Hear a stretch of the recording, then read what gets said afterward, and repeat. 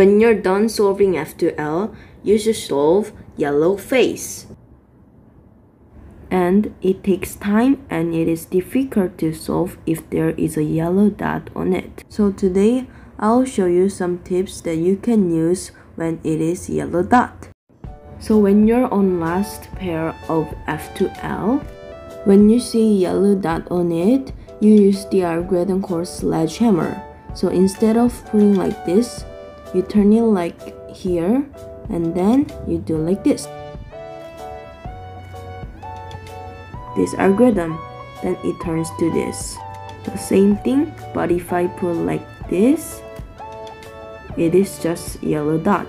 It makes even worse. So you can do the same thing on the left too, like this.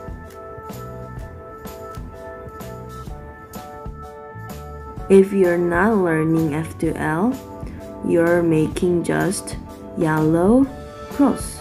And if there is yellow dot on it, it is bad.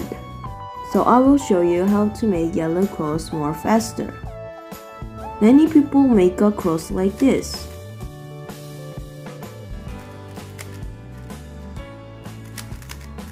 And that takes so many time.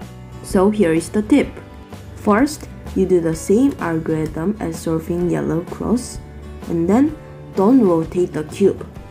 And then turn these two things like this at the same time, and then do the twist, and then turn the two things again, and then the white cross is solved.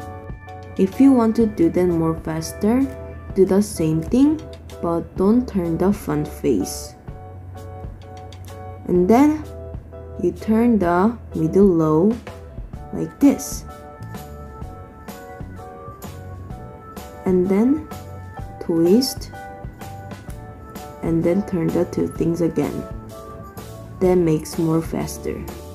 So today we learned about SledgeHammer and how to make yellow cross more faster.